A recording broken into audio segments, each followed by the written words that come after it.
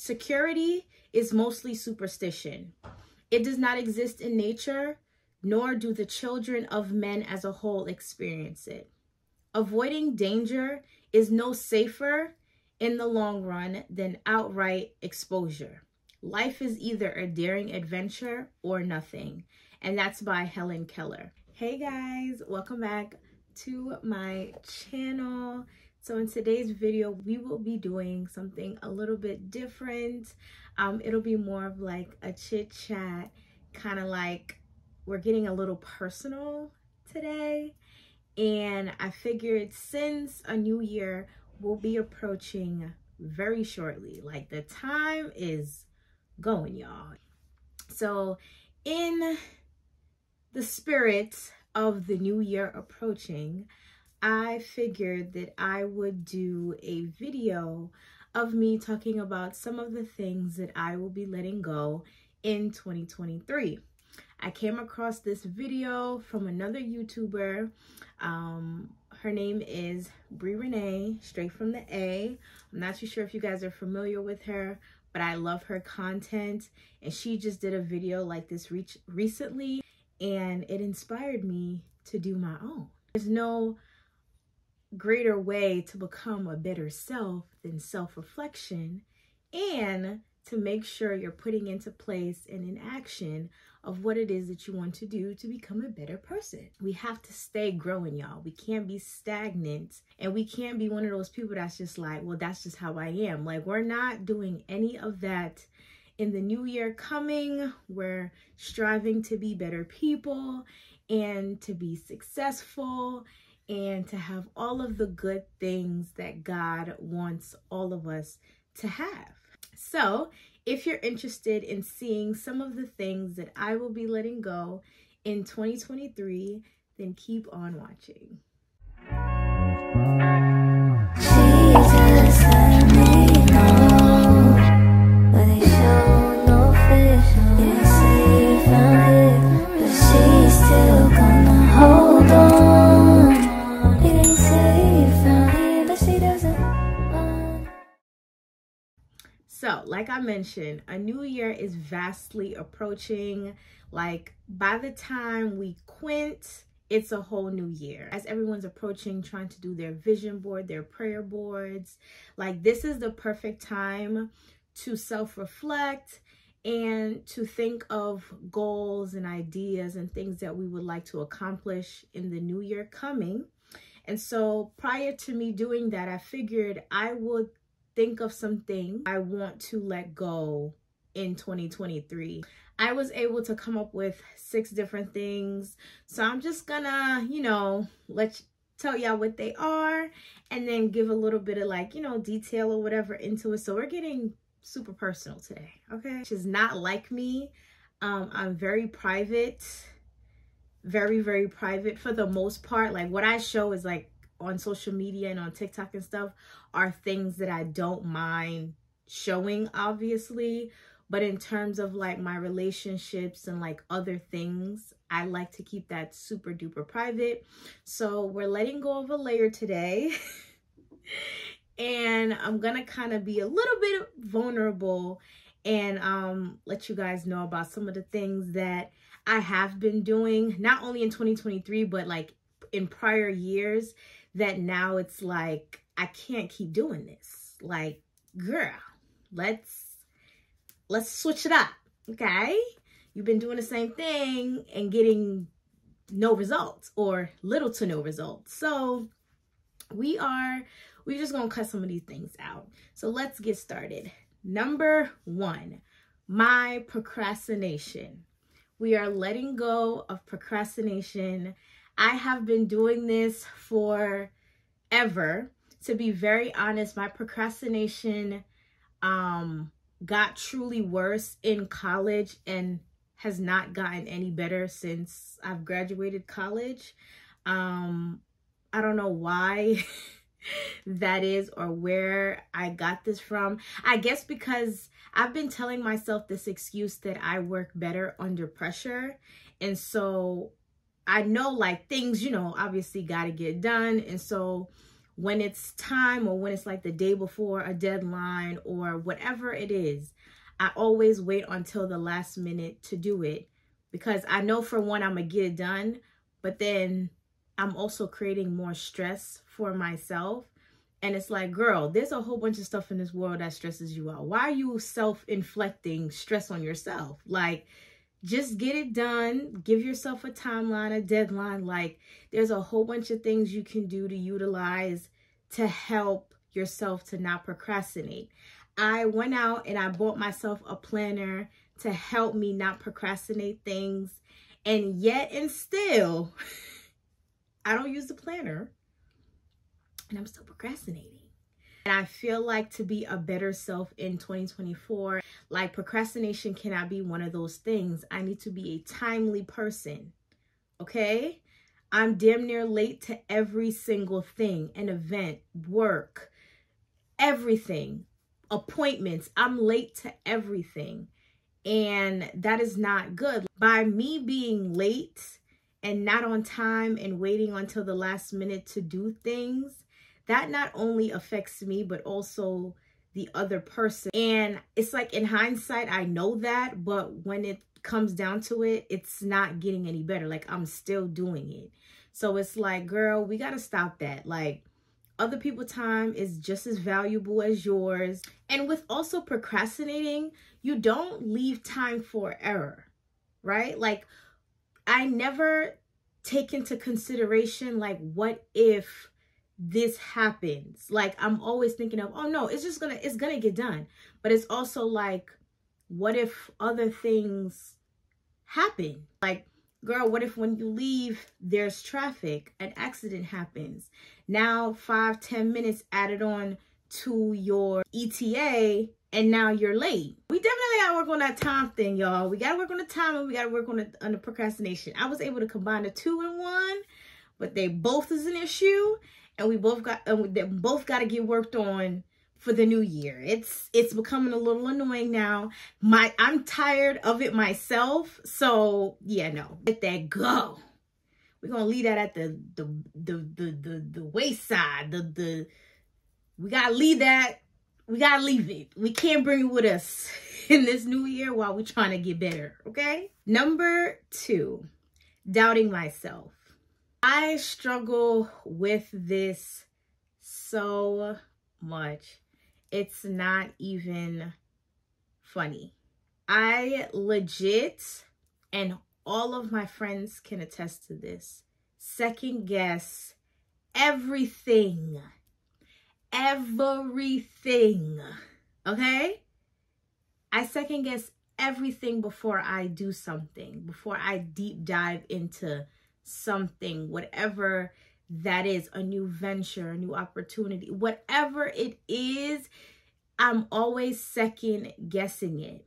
And I always thought that it was me being like, you know, just a realistic person, like always thinking like, but what if this happens? What if this happens? What if this happens? What if this happens? But then it's also like, girl, like, stop and just do it. I always beat myself up about it because this has always been the thing that I say I want to work on in the new year. And every year I do get a little bit better, but I'm still not taking the risk. Like, I'm just always second guessing it. Like, I always doubt myself on whether whatever it is that I want to do, will it be good? Will people like it? Like, will I enjoy it? Is this actually a good idea? Like, what will people think? I'm always thinking of what ifs. And sometimes it's like, F it. Just do it. And it's crazy because I never think about, like, I always think, when I doubt myself, I always think of all of the negative. I never think about, like, girl, what if you do it and it's great? What if you do it and it's successful? What if you do it and people love it? People love you, like, what if you do it and it's just a good thing? Like, something good actually happens. Like, what if you do that? these are the things that I know, like I know, I just know, but it's like, why am I just not doing it? I know the potential that I have and how successful I can be, but I am my biggest critic and my worst enemy. Sometimes it's just best to just have a plan A, stick to plan A, and make plan A work. Number 3, being complacent and stagnant. And that also ties into me doubting myself. Obviously, because I'm self-doubting and I don't take many risks in life, I will always be in the same position. Because as I'm sitting here thinking that I'm thinking of a master plan to do something before I take a risk, I'm just sitting in one spot, not moving. While my counterparts, my peers, my friends, everyone is like elevating and like doing these big things with their lives. I'm sitting here trying to figure out, well, if I do this and this doesn't happen or this happens or whatever the case may be, I'm not moving. Nobody else obviously can break, like, I don't, like, no one's going to take my hand and say, come Monique, let me show you exactly, you know, where to go, how to do it. Like, I need to be able to take risk and stop doubting myself. So those two things go hand in hand, and the both of them gotta stay in 2023. Number 4, not putting enough energy into myself. Child, I am able to give my 110%, all of my energy, everything and more, into my 9-to-5 job. Granted, yes, I do like benefit from it because obviously me showing up to work, doing what I need to do, I get a paycheck every 2 weeks at the end of that.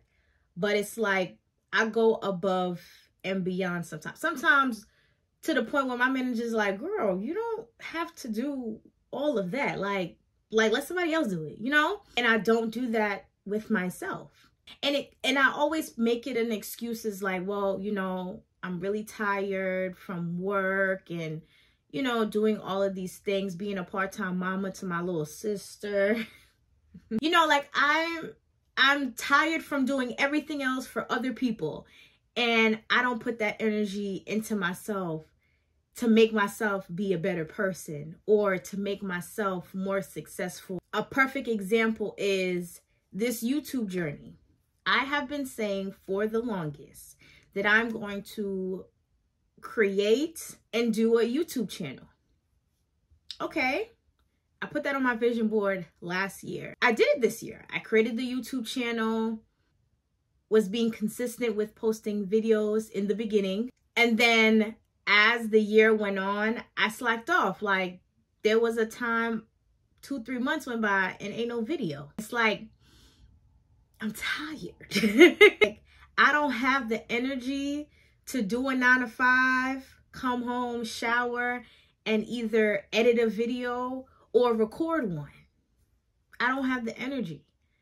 But it's also like, girl, if you want to really take this YouTube thing seriously and you want to be successful in this YouTube space or in any content creating space, you need to be able to put the same amount of energy you put into your 9-to-5, where you go above and beyond for, into yourself, into your social media, into your content creation, into your YouTube channels. Like, I need to put that same energy into all of those things, because ultimately for me to be successful in those spaces, I need to be consistent. And if I don't have the energy to actually create content and then edit and post, I'm not being consistent. I'm posting every once in a while. And so I'm very happy that I did create this channel, because once again, it was something that I always doubted myself on. Like, who's gonna follow me? Who's gonna see me and be like, oh, I like her, let me subscribe to her channel or like and comment? Like, who's gonna do that? And I kept procrastinating. I kept doubting myself about it. Ultimately, I decided to just say F it and just take the step. But it's also like I'm not being consistent in this space either. So to keep growing and to keep being successful in this space, I have to be consistent. No one's going to water this flower, as in yourself, than you. Number 5, taking care of myself. I'm speaking mentally and health-wise. I've been saying like I want to sign up for therapy for a very long time, and I have yet to do it. I don't know what exactly is the reason as to why I haven't done it. At least I'm making it in my head like there's no reason besides the fact that I just haven't signed up.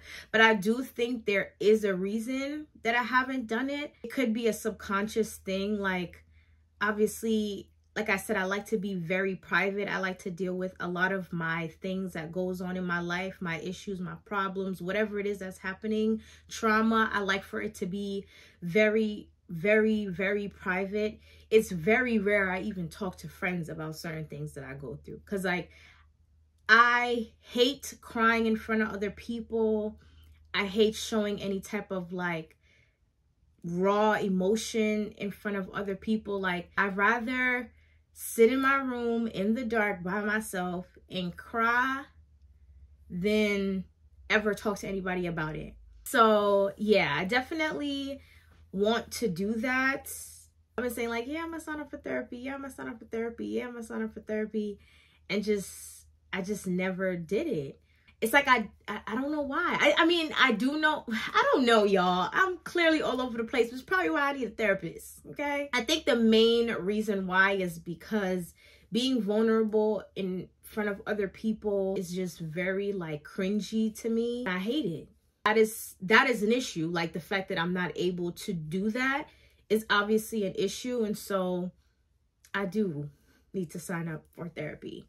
Hopefully I leave that mentality in 2023 so that in 2024 I'm signed up, okay? And with taking care of myself mentally, I also have to take care of myself health-wise, and that includes going to the gym, taking my vitamins, drinking more water, being more health conscious. Like, I need to start doing those things so that I can not only look better but feel better.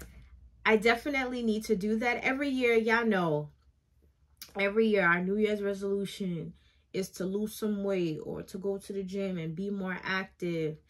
And the same way y'all been putting it on y'all vision board or y'all New Year's resolution list every year, that is me every year. And I will start off as the most gym freak. I'll go to the gym about 3 times a week, and I'll do that for 2 months straight, no issues.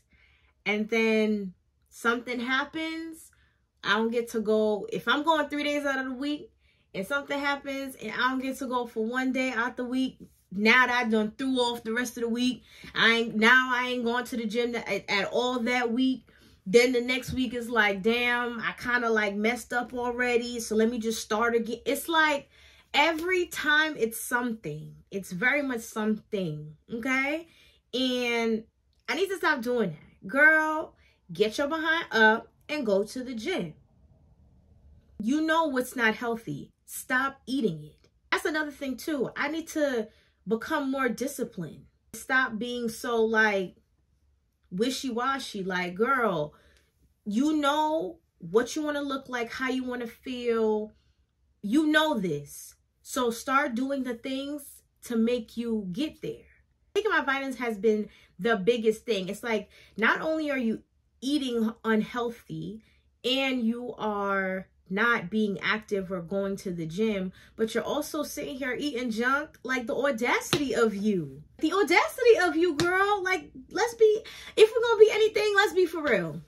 You are doing all of these things unhealthy, not exercising, and then you have the audacity to also not take your vitamins and provide yourself with the proper nutrients and things that you need for your body to function properly. Girl, listen, Like, we got to let go of that in 2023. We have to let go of that in 2023. So I'm praying in the new year, and I'm not even going to say it like that. In the new year, because we're going to talk it into existence. We are going to be more health conscious. So I have to be super consistent with taking my vitamins. Like, we're going to start there. At least take vitamins. If you ain't going to do nothing else, at least start there. And finally, number 6, stop talking and start doing. That's it. That's the post. That's the statement. That's it. Nothing furthermore. That's it. Girl, yeah, you. Stop talking and start doing. Yeah, you. Me? Yes, you. Right there. I love that I've created this list and I've come up with things and, you know, did some self-reflection. And I'm able to identify some of my issues and some of the things that are like holding me back from being this, you know, better person or this ideal person that I want to be in my head. But you also need to start putting some shit into action. All of this is great. All of this, like me talking about it, me identifying it, all of these things are great. But now let's really see how you truly feel when you start doing shit. And it's the same thing, you know, like when we into it with our man or whatever, and you know, he just doing all that talking. He just talking, telling you he's sorry, he gonna do better, he gonna do this, he gonna do that, whatever. And you're like, okay, all of that is great. Thank you for being self-aware and acknowledging that you ain't shit. But if you really trying to be better, start putting some stuff into action. Start putting them words that you were saying, your sorries and I miss yous and I love you and I'm going to do this and I'm going to do that. Start putting all of that into action. I hope some of these things resonate with y'all. But we got to start doing some stuff. We got to start putting some stuff into action. I'm so happy that I was able to do this. And I'm so excited. And I cannot wait to see what the new year holds for me. Obviously, I hope it's bigger and better things. And yeah. So this is the end of today's video. Again, shout out to my girl, Brie Renee, straight from the A, for this idea, this inspo of a video. And so I really hope that this upcoming year brings you guys more wealth, more health, more prosperity, like all of the things that you guys aspire to want to do or be. Like, I truly hope that in this upcoming new year, you guys are able to achieve all of that. I wish everyone nothing but the best. I want to see everybody win. I love you guys so much for supporting me. It's literally about to be a year. I posted my first YouTube video March, I believe, of this year. And so we're very much approaching our 1-year anniversary. And the fact that I have 346 subscribers, I didn't think 346 people liked me that much. I'm very grateful for y'all. I'm super thankful. Literally, I'm so appreciative and I love you guys so much. You guys like and comment on my things. Y'all have my heart. So thank you guys so much again for watching, and until next time, bye.